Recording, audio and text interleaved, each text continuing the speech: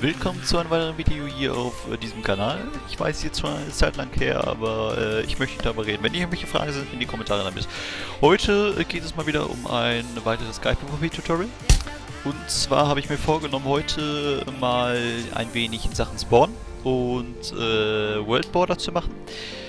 Und wahrscheinlich wird Sachen Set Spawn und Set Worldborder, das heißt, dass man die beiden Sachen festsetzen kann, dass die nicht fest in einer Datei sind und man nur per Config ändern kann. Das werde ich wahrscheinlich dann im nächsten Tutorial machen, welches allerdings in kürzerer Zeit als letztes Mal kommen sollte. Ja, ich würde mal sagen, wir sehen uns gleich nach der Intro wieder. Viel Spaß und ja, bis dann.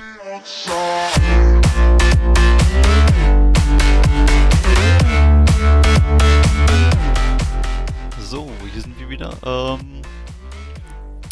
Ich habe auch schon einen Plan, wie wir das Ganze machen können. Und zwar haben wir im Normalfall eigentlich hier. Was ist das andere? Gute Frage. Hä? Oh, ich habe zu lange nicht mehr programmiert hier.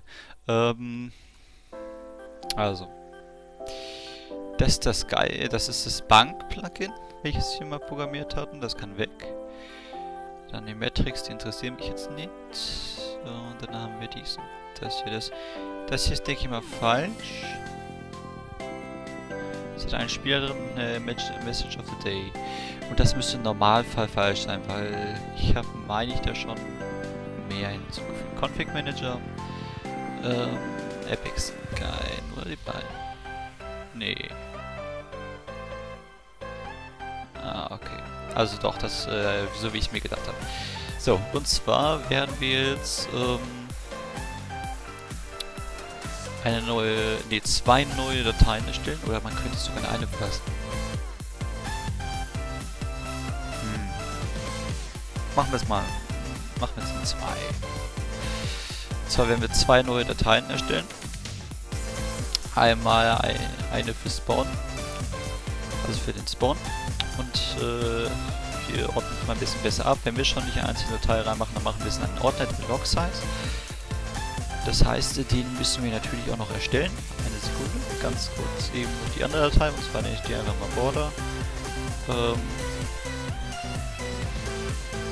Dann machen wir das mal alles hier eben kurz weg. F4. Weil das war dämlich. F2, Rename, da muss ich die ganzen Sachen da unten, vielleicht vergesse ich dann irgendwas, das muss ja alles nicht sein.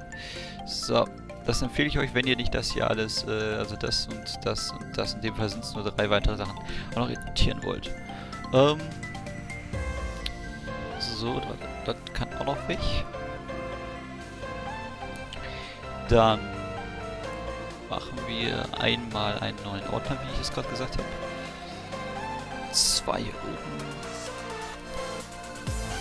Einmal einen Linux-Ordner und das ist dann O3. Ja, das sind auch schon die Dateien, die wir brauchen. Jetzt müssen wir natürlich noch bestimmte Sachen dort eintragen. Und zwar habe ich das in 2 verschiedene Dateien gemacht, weil ich mir gedacht habe, für die Border, da könnte man direkt in die Config auch noch eintragen, wie groß die sein soll. Die hat eine bestimmte Größe und deswegen halte ich es für sinnvoller, direkt die Größe mit dort anzugeben, anstatt die im Plugin reinzumachen. So, und zwar mache ich mal auf location.world. Machen wir mal World.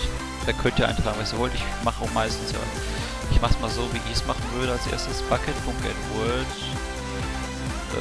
Bucket.getWorld. Also dann nimmt er die erste Welt, die er eingetragen hat, raus.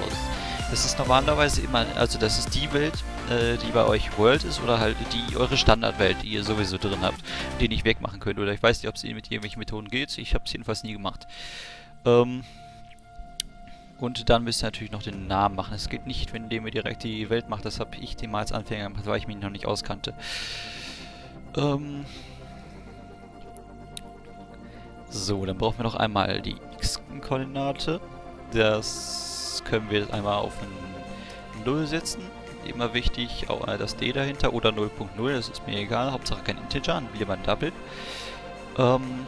Es geht natürlich auch Integer. Halte ich aber für unklug. Weil man dann auf einer genauen Ecke von der vom Block die Koordinate hat. Und das wollen wir ja nicht. Man könnte auch noch Punkt 5 machen, aber ich denke mal, wir wollen manchmal auch irgendwas... Wir wollen ja nicht immer genau in der Mitte vom Block haben. Deswegen genau dort, wo wir stehen. Und Z. So, jetzt gibt es noch Jaw und Pitch. Das ist halt immer die Frage, möchte man das hinzufügen? Ich mache es jetzt einmal. Da müsst ihr einen Float nehmen. Das ist nämlich... Halt, nee, warte. Ah, das ist was anderes. Nämlich, wenn wir das später bekommen wollen, ist da ein Problem, das zu bekommen. Es gibt nicht nur einen Float-List. Gut, wir können es natürlich auch in der Liste eintragen. Aber lassen wir das mal. Lassen wir dem Spieler die Wahl, wo er hingucken möchte. Ist sowieso vielleicht besser. Dann natürlich noch für die Border.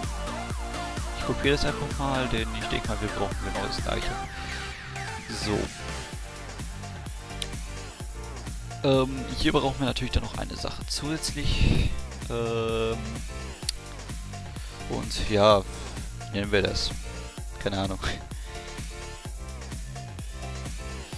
Sagen wir mal Size. Size auf... Und mal testweise 10. Ihr könnt es dann einstellen, wie ihr es wollt. So. Gut. Dann wollen wir mal in unsere Main- oder Plugin-Manager-Klasse gehen. Und in unseren... Ich glaube, Loader ist vielleicht das Beste. Also erstmal muss ja die Config geladen werden und das wird da gemacht. Das heißt, wir müssen auch noch natürlich sagen, dass es geladen wurde und dafür brauchen wir erstmal einen Eintrag im Backend. Public Location Spawn.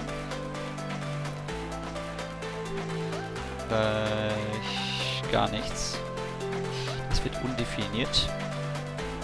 Weil das Spiel erst definiert wird, wenn wir wenn wir dann das aus der Config laden.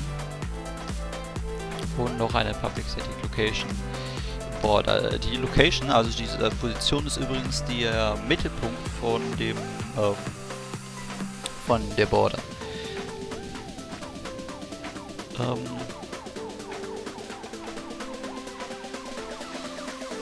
Ja, dann wollen wir mal nee. Ein Int. Wir brauchen noch ein Int für die Size. Da setzt hier auch mal nichts voran. Und dann können wir das laden in die Config Manager. Load Files hier.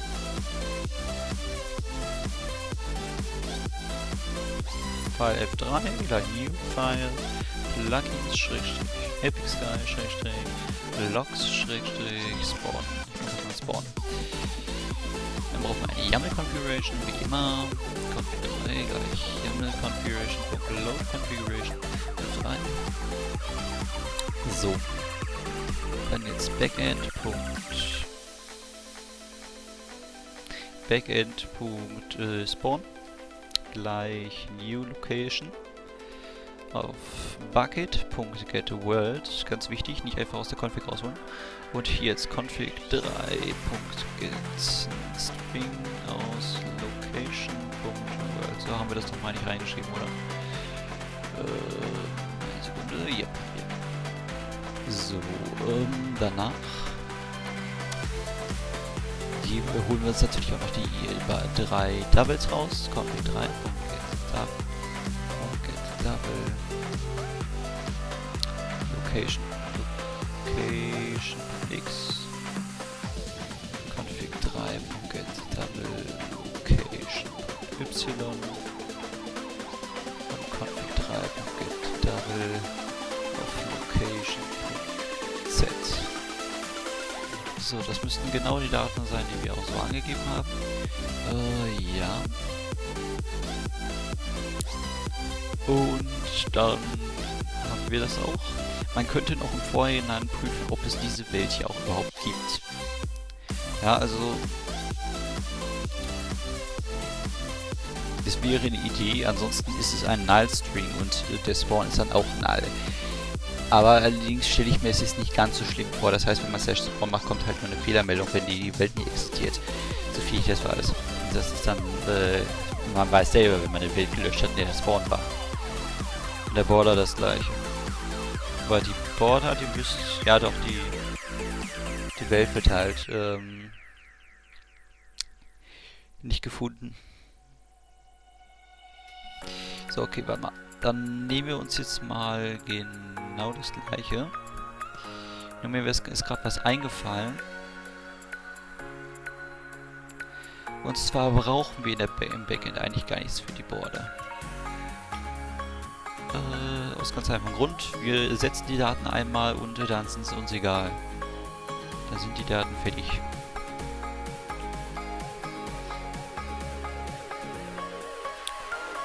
So, und hier wird es etwas anders.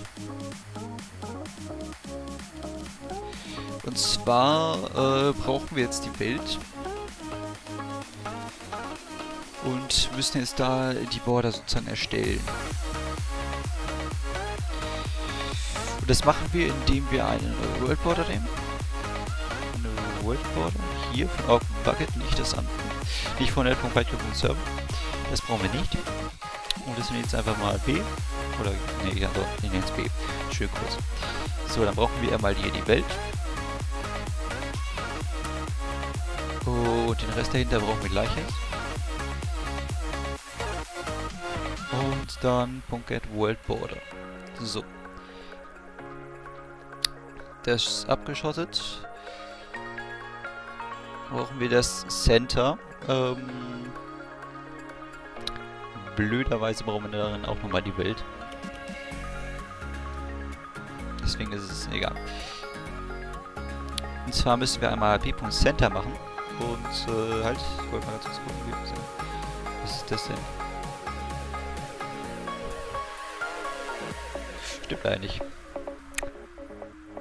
Das kenne ich auch noch nicht, aber es müsste eigentlich reichen, wenn X und Z angegeben werden. Y interessiert uns ja nicht, da die Border ja kein Würfel ist. Und ja, ich versuche es einfach mal. Wenn irgendwas nicht klappt, bin ich schuld. Dann ändere ich es natürlich gleich noch. Aber sollte eigentlich so klappen. Location.x. Dann können wir uns auch die Y-Koordinate sparen. Location.z. Y-Koordinate haben wir hier oben. Zwei hier.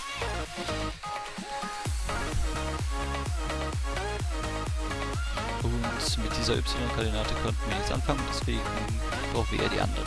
Es gibt noch einen dritten Wert außer der Size und Center, den man setzt. Einmal eben hier kurz get halt.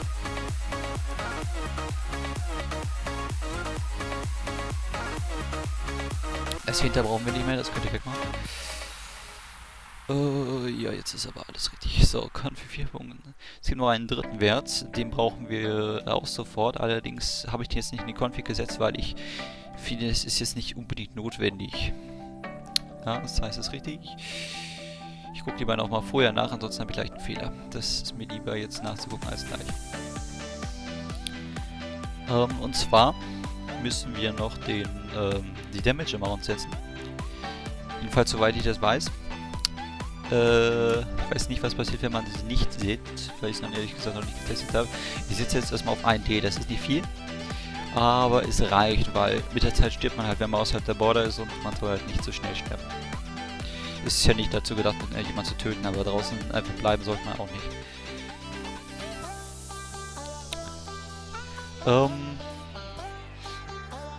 So. Dann hätten wir das. Dann brauchen wir jetzt noch einen neuen Command. Und zwar eben für das genannte Spawn. Command-Spawn.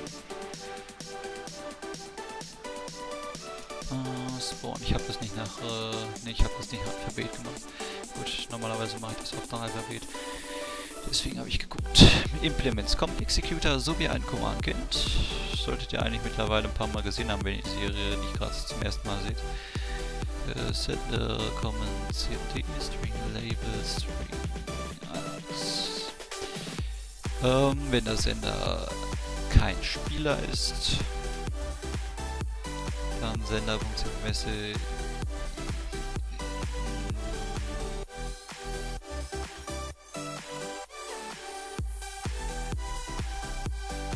So.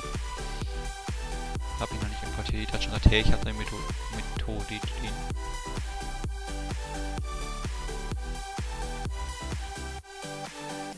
Ja, das Return fehlt. Mein Gottchen. Was fehlt denn jetzt noch? Was habe ich jetzt noch vergessen?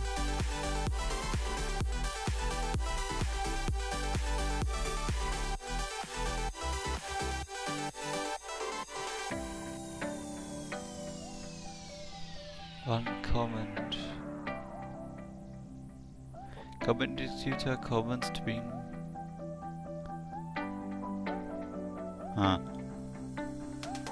Ist das Override?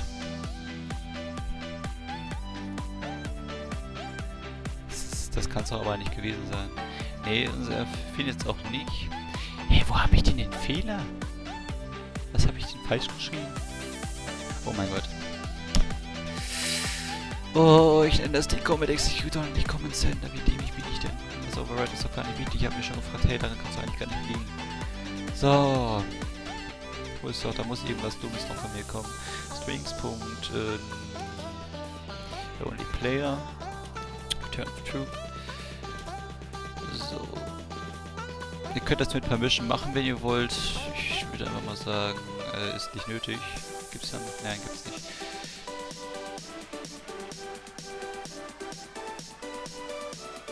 Und ihr könnt natürlich auch einen Cooldown einbauen. Das ist natürlich auch noch die Frage. Mir fällt gerade was ein. SkyPvP. Worldborder. Multiverse. Habe ich hier schon? Nein, habe ich nicht.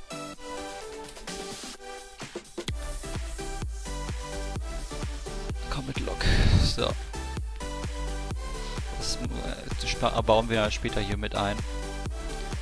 Aber noch brauchen wir es mal erstmal nicht unbedingt, weil das halt eh noch nicht fertig ist.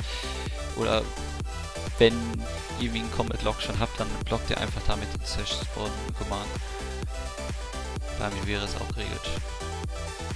Countdown wäre dann einfach ein Scheduler. Über 3 Sekunden könnt ihr das zum Beispiel machen. Im Chat gebt ihr einmal an, wartet 3 Sekunden und müsst ihr irgendwas machen, wenn er sich bewegt hat, dann wird es abgeblockt. Und also wird einfach die Scheduler ausgemacht. Ja. Gut. Dann einmal Command registrieren. Das Video ist schon viel zu lang, ich weiß. Es tut mir leid, aber wahrscheinlich bin ich gerade selber motiviert. Slash so.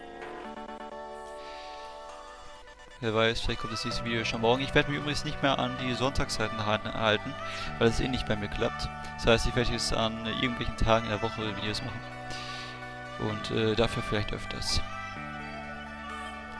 Ja, ich würde sagen, das sollte eigentlich schon alles sein. Ich werde wahrscheinlich bestimmt gleich nicht in der Border drin sein.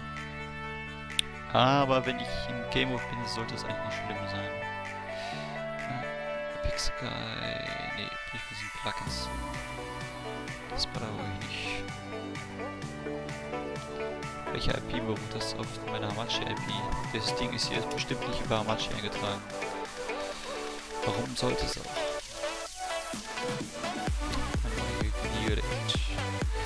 So, Autos... Ach so. Praktisch. Warum programmieren wir denn 1.8.1.9? 1.8?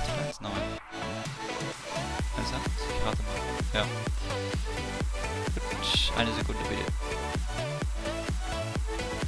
Mir wäre es auch lieber, wenn ich Song jetzt drauf joinen könnte, aber... Tja. Ging schlecht.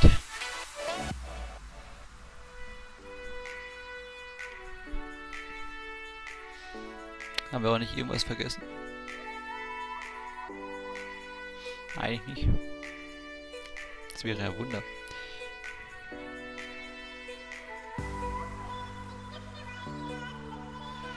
So. Ich bin doch gerade bestimmt nicht in der Border drin. Yep. Ich wusste es. Ach, ist immer einer, guck. Da haben wir die Border. Das ist eine Border, wie ihr vielleicht schon von anderen Servern oder sowas gesehen habt. Oder meinetwegen auch von irgendwelchen Adventure-Maps. Ihr könnt dann einfach nicht mal da durchfliegen. Ich weiß zwar nicht, was das Damage Amount jetzt richtig bedeutet hat, weil ich war irgendwie gerade One-Hit. Aber mir egal. Meine Frage ist jetzt eher eine andere, die aber jetzt nicht mehr so wichtig ist. Beruht das jetzt auf genaue Koordinaten oder was? Wir machen mal einen Test. Ansonsten weiß ich schon, was ich nächstes Mal unbedingt noch beachten muss. Wir machen mal 0.5 und 0.5.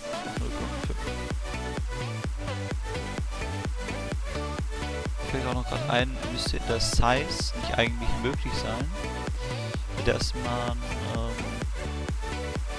wo ist es? Den Config Manager, genau. Ja. Ist das ein Internet Double? Das dachte ich mir. Also ihr könnt auch halbe Zahlen oder sowas drauf angehen. Das ist dem Teil ganz egal. Ich hab schon gesagt.